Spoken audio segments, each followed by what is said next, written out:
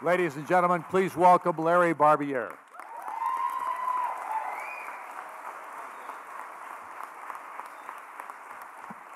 I really was hoping that I wouldn't be first.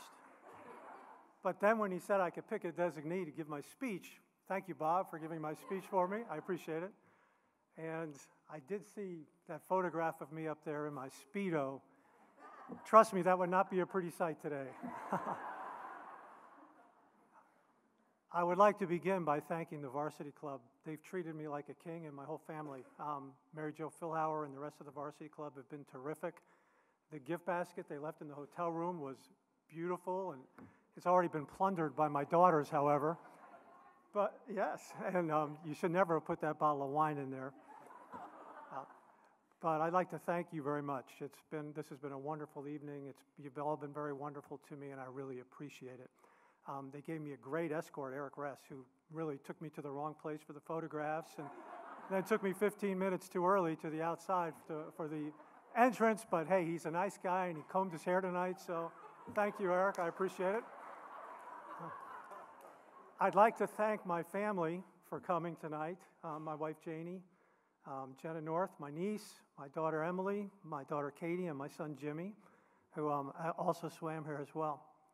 Yesterday, when I was preparing my remarks, my wife, Janie, sent me an email with a prayer from Mother Teresa about humility.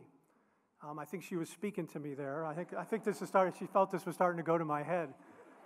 But then when I read the bios of the other people who were being inducted this evening, I thought, man, I am humbled, because I can't believe that I got chosen for this great honor compared with the accomplishments of the other people who were inducted this evening. So thank you very much. I really appreciate it, and I am truly humbled.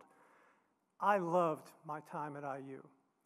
Bob Hiller, you saw his remarks. He was my best friend here in school and has been my lifelong friend. I had the privilege of swimming for Doc Councilman. Hobie Billingsley was a diving coach who I loved too. Marge Councilman, his wife, had us over for lasagna every weekend on Sundays.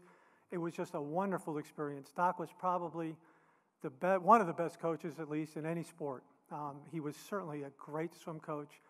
Even more importantly, he was a great man who really taught us how to lead the right kind of life. My father died when I was a junior in college. Doc put his arm around me and said, "I'll be like a father to you," and he was. He stood for all the right values, all the core values. So did Hobie, so did Marge, and they really set us off on our life in the best possible way. I loved the school. I loved the swim team. I made great friends that lasted forever. And 5 years ago, when my son Jimmy was looking for schools to go to, he was interested in IU. And I really hadn't followed IU too much. There was a period of time after Doc retired when the team really wasn't that good. But when Ray Lewis came to our house to talk to Jimmy and to recruit Jimmy, he was just terrific. And I looked him in the eye. He was telling me the truth. And I thought, boy, I really hope Jimmy goes there and he has an experience as great as I did.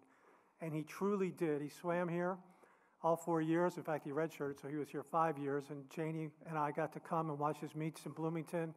We really got to reconnect with the school. And the coach, I was so happy because the coaches here, Ray Lewis, Mike Westfall, Donnie Brush, who are all here tonight, and thank you for coming.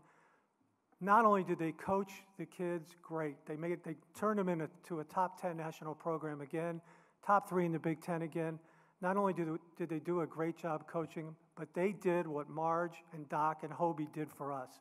They taught Jimmy to live his life the right way, to live by the right values, and to really work hard and be a good person, and I couldn't be happier. Those are the things that Janie and I sent Jimmy to college to learn, and by gosh, he learned them. Thank you all very much. This is so much bigger of an event than I thought it was going to be. I know you're not all here to hear me talk, so I'm going to get off the stage in a minute, but thank you very much. I'm very proud and I'm very humble at the same time, and I really appreciate the honor. Thank you.